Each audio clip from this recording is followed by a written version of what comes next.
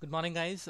This video will be in continuation with the previous video, which talked about this art of making dashboards. And if you have watched that video, you would have got a slight idea exactly, how when we prepare the dashboards, how basically, what exactly we keep in our mind, how we auto-populate the numbers. If you haven't watched the video, please watch this video, and this video will be in, as I said, that in continuation to this video number 71, so that you can get some more tips on how to make actually these snapshots, the front page, when you actually make the dashboards. So today I'm going to talk about the date function, and through date we will like to auto populate the the data which we have already stored somewhere, right? So I have stored this data, and this is more of a planning, this is more of a forecast. And today when I am recording this video, it's 3rd of June, so I have written here some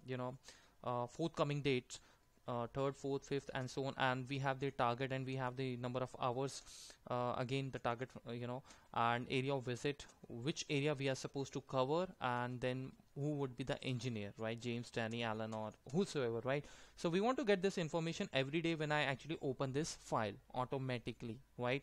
So what you can do is you can quickly come over here and you can just copy this data and just come over here and say that you want actually the transpose, right? I have uploaded a lot of videos on the transpose function. You can go to my Excel playlist, and you can watch there that how powerful this transpose function is. So this is basically used to change the pattern. If your data is horizontally aligned, then you can actually change it vertically or vice versa. So I have got all the things here except for the date. This is something which I really don't want, so I'll just delete that and I'll put the date here. And in my this date, let me just get this formatting. Okay, and now here what exactly you want to do is you want to put the date. Now whenever you open this workbook, what should happen is you'll get the target for the current date, right? So that you can distribute this to the engineers, and you can take the printouts and you can tell them that this is your target and this is going to be your engineer, right? And you can even get the contact number here as well. You can add this line as well, so that these engineers who are actually working in the field, they can actually contact their engineer, and you can add this option here, right? So let me just write some number here. Let's assume that this is what exactly is their contact numbers. That's a dummy data, as I said, so we really don't have to spend much time on this. Rather, we'll actually focus on the technique, how we are exactly going to work. So you have the contact number here as well. Now when you come to the office, obviously this date has to be today date. So what you can do is you can apply the formula here today, and you can leave it as it is, and let me just give some color to this date.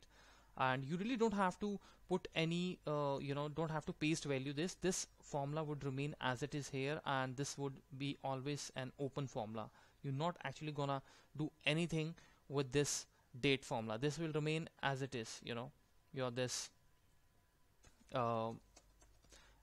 as today. So whenever you open this workbook today, as you know that when I applied this function, I'm recording this video, today is your 3rd of June. So tomorrow when you open this workbook, this will automatically be changed to 4th of June. So whenever you open this workbook, right, on whichever date it is, that will be reflected automatically here, and same date we can actually use here, right? So what we can do here is we can say that we look up, okay, we look up this function, this date in my database, which is this, and select, give me this column, all the columns one by one. So target is on the second column, so I'll write here second, and let us freeze this. Freezing is very important. Again, if you don't have any data beneath the previous one, this data, then it's fine, you can even define the full range. But if you have some data here which is a table 2, then don't ever actually try to give a full range from A to like this T, because then the numbers can be picked up from any table, whichever value would come first. So always try to use the selection only for the table, right? So I'm going to select this table, and now I'll simply go ahead and drag this. Before dragging, I'll just freeze this D1, because this is from where you're actually getting the date, and then now we are going to actually freeze this, right? And this time hours is on the third column, I know that, and then area of visit I think is on the fourth column, right? And this is on the fifth column, and this is on the sixth column, right? So that's the information which is there for you now, and just format it, and right. So you can even add, you know, a couple of more things, like you can maybe like to add you know, these shapes like the one I'm telling you. This again is all depend upon the choice, you know, what exactly you want to do. So maybe you would like to like put it here somewhere like this, and let's reduce its width, keep it this much, and maybe, you know, kind of this, right? And similarly you can copy this and you can paste it here, and you can, you know, put this something like this, right? So ensure that they should be in proper sync, and then you can add, you know, couple of more here as well. You know, that's again, it's all up to actually your choice what exactly you want to do. I can even make this grid line little better. Maybe I can choose some color. Let's say I'll go to the line color and I'll choose this color, and I can go ahead and I can, you know, kind of create this grid line like this, and underneath this I can actually choose some another kind of a line style which would be like this. So maybe I can do this something like this, you know, sort of. I'm just telling you actually all the options so that you can try it, you know, later. So that's how you can actually get this thing, you know, done, right? And so you can give the some color if in case if you want. You can increase the width as well in case if you want to increase the width, and you can even increase the row height in case if you think, right? Let me just put them in the center. Okay, so that's how actually you can do a lot of stuff. And similarly you can again copy paste it and just rotate this like this, okay, and just reduce the size, and maybe you can fix it, you know, over here like this, and you can reduce the width like this, you know, and you can, you know, do a lot of settings here which I'm not gonna do right away, but you can definitely make this, you know, little better with some this kind of a stuff, you know. You can increase the width as well like this, you know, and you can create the same over here as well, and copy this, and I'm gonna put it here, right? And this is more of a like, you know, so you can do all those settings in your this dashboard. And maybe if you don't like the color, that's fine. You can, you know, change the color as well in case if you're looking for some different kind of a color. Maybe you can do this kind of a stuff as well.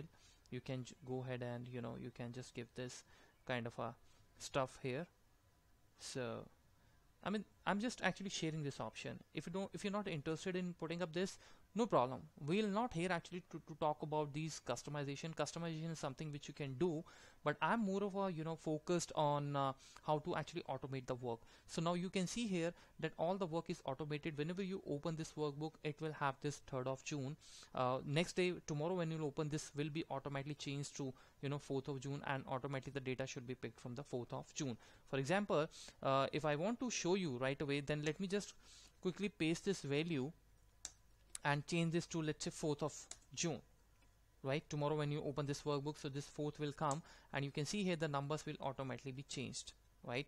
So similarly, if you go to the 5th of June, your numbers will again be changed, and if you go to the 6th of June, then your numbers will be again changed, you know. So this is how you really don't have to do much of the work on this sheet, and you can automate this stuff. And moreover, you can even do one thing, you know, maybe you can, well, I would say that you can even put the drop down here as well,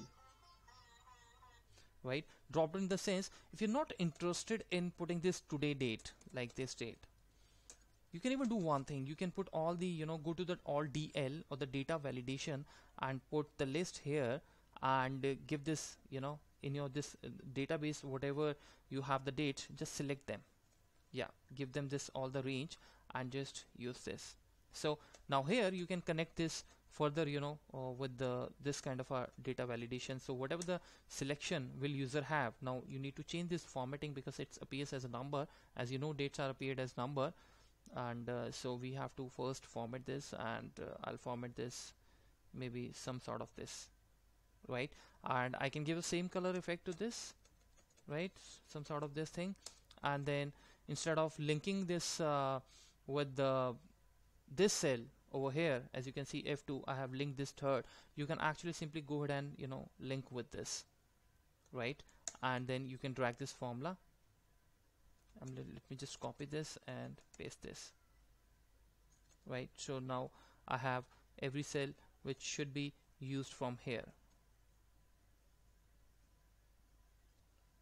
So I have to copy this, I have to paste it here, and I have to paste it here, so that it should be H1, and paste it here, right? Now you need to change the numbers, so I can change the numbers 3, 4, 5 and 6, right? Now in this drop down, whatever the value I will select, whatever the data I'll select, I can actually get those values. So that's again, guys, depends upon your choice how exactly you want to do. You can create the drop down, or maybe you can leave it as like this formula today, and you can reference the things, right? So this part is important, that how you can actually connect this, all the numbers here, right? So that's it for now, and I'll come up with some more tips, and we'll go very slowly, so that you shouldn't feel actually that is very tough. If you have watched this video, then it's fine. You might be able to getting this kind of a relationship with this video which I have just uploaded, and I'll upload this video with the same art of making dashboard and using date function and drop down and the part 2, right? So watch both videos, and this is how you can actually make the beautiful dashboards. Thank you so much. That's my email ID. Let me know in case if something is troubling you in Excel or VBA. I will definitely try to help you out, and I'll upload the video. Do subscribe to my channel, and don't forget to click on the like in case if you actually like the video. Thank you so much. Bye bye.